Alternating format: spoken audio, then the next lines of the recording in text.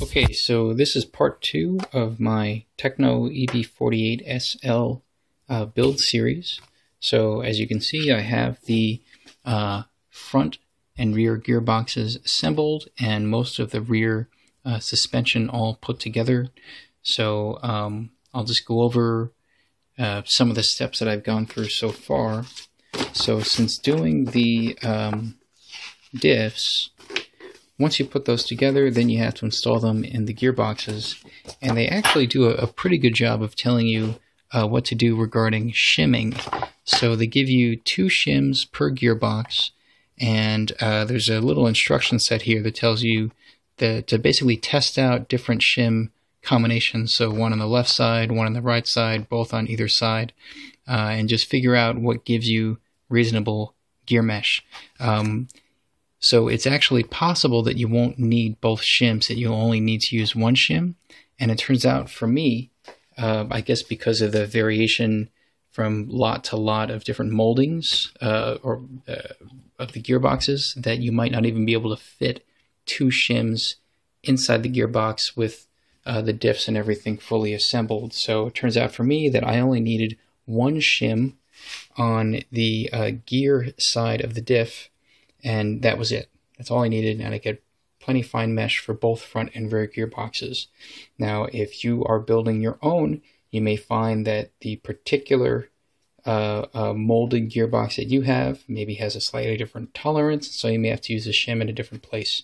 So just make sure to check that out for both front and rear gearboxes.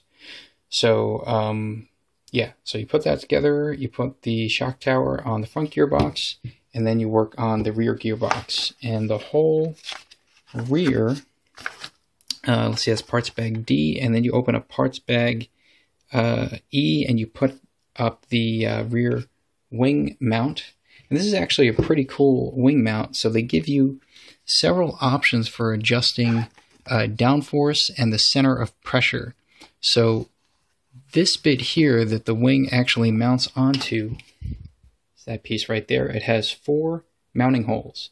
And basically you can move the wing up or down or forward or backward depending on which mounting hole you use. And if you move the wing up, that'll give you a bit more downforce. If you move the wing forward, that'll move the center of pressure forward to give you basically more front traction than rear traction, and vice versa if you move the wing rearward towards the back. So the stock setting is with the wing high and towards the rear, and with a 4-degree tilt. And you adjust the tilt by adjusting these 2 guys here, these cross members. Now these cross members slot into the left and right portions of the tower, or not the tower, the wing mount, and they're actually, the holes that screw into them are offset from the center of these cylinder pieces. So you can kind of see here, these are the screw holes that you screw through this and into this screw hole, and you can mount them either up or down. So you basically, would unscrew these 4 screws, just pull this apart, take this and just rotate it so that the hole is facing up or the hole is facing down. You do that for both the front and the rear. And depending on which combination you choose, you can basically adjust the angle of the rear wing. So that's kind of a neat way of adjusting the wing without having to use spacers or anything under these guys here. So that's a neat little touch. Everything goes together, pretty simplistically. There's nothing too complicated here. When you get to bag F, there's a whole bunch of stuff you have to do there, which basically this page here is bag F, but it's a lot of different things. You put together the rear sway bar, you mount that, you mount the front rear arm mount, and the rear arm mount, and the arms, and the mud flaps, and all that stuff. So what's interesting about the arm mounts is that both the front rear arm mount and the rear arm mount, so that's your C block and your D block respectively, have inserts for the hinge pin. And that's where this parts tree comes in. It comes with all these different inserts, and each insert basically sets the hinge pin hole in a different location. And so depending on which one you use, you can adjust your anti-squat and your rear toe in. And I believe the C block is used for adjusting the anti-squat, and the D block is for rear towing, or actually, you know what? Yeah, I think that's right. Or it may be a combination of the two. In any case, you get plenty of adjustments for rear anti-squat and rear towing based on these inserts. I still have to read a little bit more closely about how or which settings give you more or less anti-squat or toe-in, and they do have a piece back here in the back of the manual for the setup sheet. It kind of shows you the different orientations or the different part types. So some parts have one little dot on them, other parts have two dots, some of them are at a diagonal, some of them are at a corner, some of them are in the center, etc.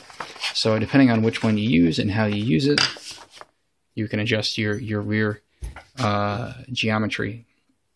So that might be a little confusing, and you just have to pay very close attention to where exactly you're placing these mounts. If you flip these, you know, if you mount this one so that this dot is facing upwards, for example, it's because you're not paying attention, then you're going to have different left and right geometries. So pay very close attention to that and exactly which among these parts you're using.